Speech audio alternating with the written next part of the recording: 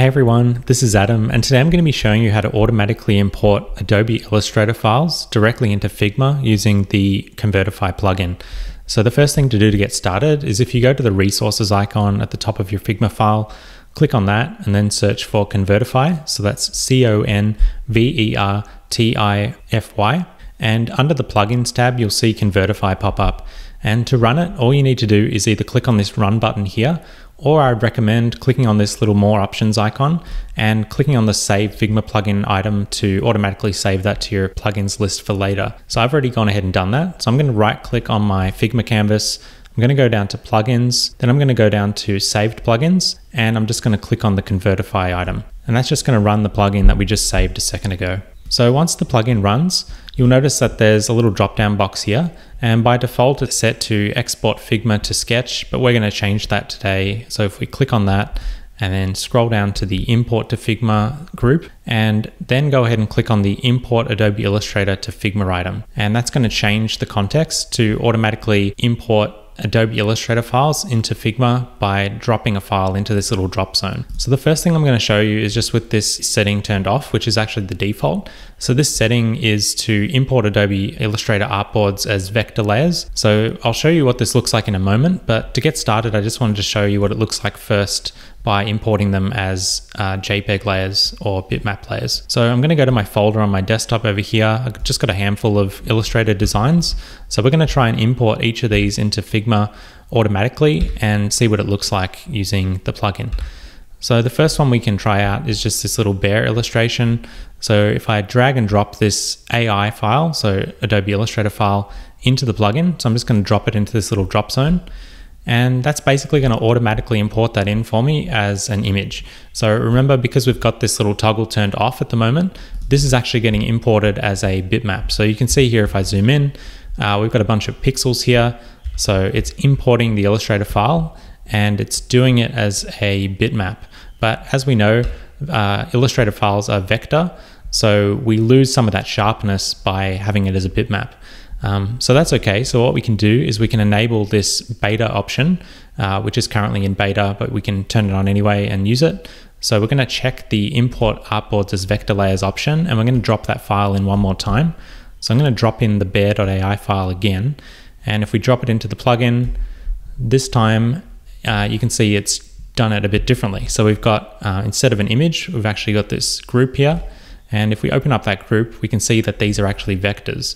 So if I zoom in now, you'll notice there's a very big difference between the JPEG and the SVG version. If we go back to the other page and zoom in, you can see that the detail around the face is obviously much more pixelated, whereas the one that we just imported as a vector is much sharper. So we've got vector layers, which means we can actually edit these. So that means we can do things like change colors. So if we wanted to change the color of this particular bear to be purple for some reason, we can do that. And so we can do change him to a different color, and this is all editable. So we can actually edit the content inside of Figma now. We can remove this background if we want. I'll just find where that layer is. Oh, that's the frame. So we'll just hide the frame background. And you can see there that we've basically got our vector from Illustrator. So I'll show you a few more files. We've got a couple of other ones to go through. So there's another one which is just this flyer. So if we show what that looks like just as a bitmap, drop that in, that's going to add it as a bitmap, and then we can do it again as a vector to see what the difference is. So I'm just going to drop that in, and once this finishes importing, the vector import will take a little bit longer than the other one. So that's just something to be mindful of, but it should import as well. So if we zoom in, you can see that this is quite sharp. The only downside to importing vectors that contain text is that the text actually gets imported as vector shapes as well. So unfortunately, these aren't actually editable text blocks. These are basically individual vector items. So you can see here, every letter is basically its own vector shape. So if you did want to make this editable, you'd probably have to just go in and remove these layers and then add your own text layer on top of it. But yeah, that's just something to flag if you're wondering why the text isn't actually a Figma text layer. The whole thing's just basically individual vectors. And because this feature's still in beta, this is a bit unoptimized at the moment. I think in a future version, it'll have less of these groups and things like that. But for now, that's what it looks like. So we'll keep going through. So we've got another one, which is just this travel template, which is a bunch of templates for some sort of travel campaign. So we can drop that in, see what that looks like. And you can see here, this is the vector version, so it's quite sharp.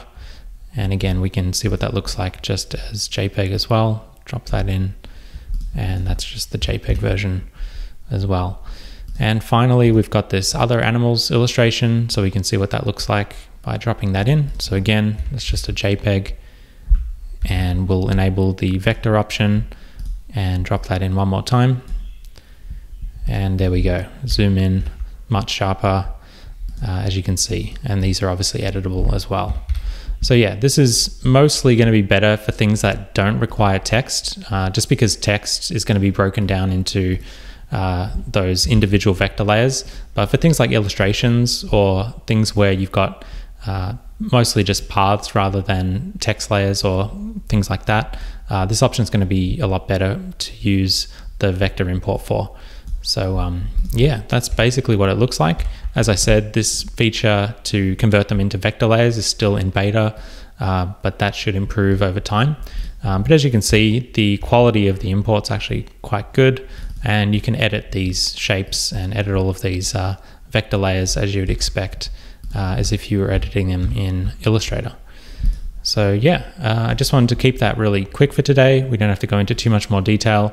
I think those 4 examples are enough to give you the idea of what the plugin can do for importing Adobe Illustrator files into your Figma file. So yeah, we'll leave it there for today, and I hope that's been helpful. If you've been wondering how to get your Illustrator files or vectors from Illustrator into Figma automatically, this is probably going to be the quickest way to do it. I know that you can also copy paste layers from Illustrator into Figma, but that may have different results. So yeah, feel free to give this a try, and hopefully it works with your Adobe Illustrator to Figma workflow. So thank you as always for watching, and we'll be back soon with more Figma tutorials like this one very soon.